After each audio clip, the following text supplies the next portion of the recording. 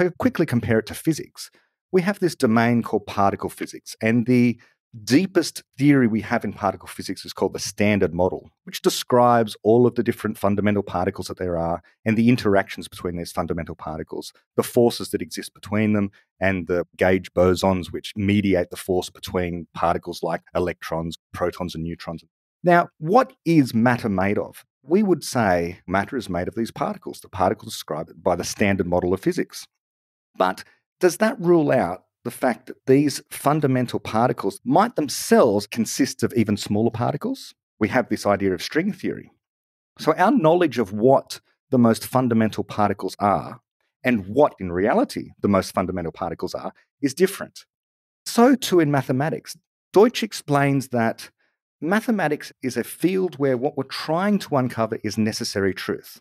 The subject matter of mathematics is necessary truth, in the same way that the subject matter of particle physics are the fundamental particles. But because the subject matter of fundamental particle physics are the fundamental particles, that doesn't mean you actually find the fundamental particles.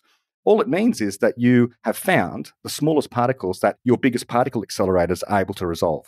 But if you had an even bigger particle accelerator, you might find particles within those particles. This has been the history of particle physics, by the way. We used to think that atoms were fundamental. Then, of course, we found that they contain nuclei and electrons. In the nuclei, we found out that there were protons and neutrons. Inside the protons and neutrons, we found out they were made up of quarks. And that's where we're at right now. We're at the point where we say that the quarks are fundamental and the electrons are fundamental. But that doesn't mean that we're going to end particle physics right now. What we need are further theories about what might be inside of those really small particles.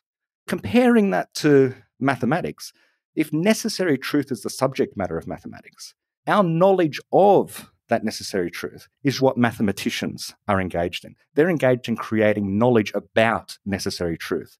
And because a mathematician has a brain, which is a physical object, and all physical objects are subject to making errors of degradation via the second law of thermodynamics, or simply just the usual mental mistakes and errors that any human being makes, a mathematician is just as fallible as anyone else, then what they end up proving could be an error. So if I understand this point, even mathematics is capable of error because mathematics is a creative act. We're never quite done. There could have been a mistake in your axiom somewhere. Ultimately, even mathematics is a creative act and can have error within it.